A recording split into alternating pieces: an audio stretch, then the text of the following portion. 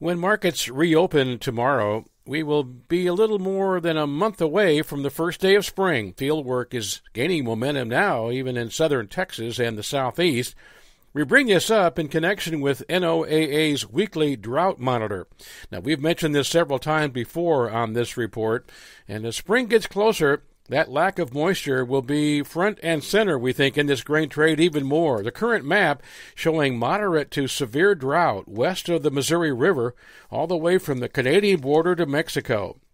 Our private agribusiness firm has put record total acreage when you talk about corn and soybeans together this spring, over 184 million acres, surpassing the previous record, 180 million, that was planted in 2017.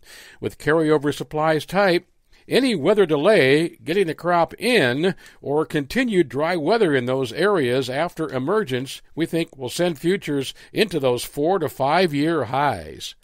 This is the Bottom Line Report. It seems to us that a lot of folks are taking a closer look at the things they buy to make sure they're made in the USA. Well, if you look at any livestock ID tag from Witex, you'll see that they're made in Cody, Wyoming. One more reason livestock producers love doing business with USA-made Witex. I'm Mark Oppold, wishing you a profitable day.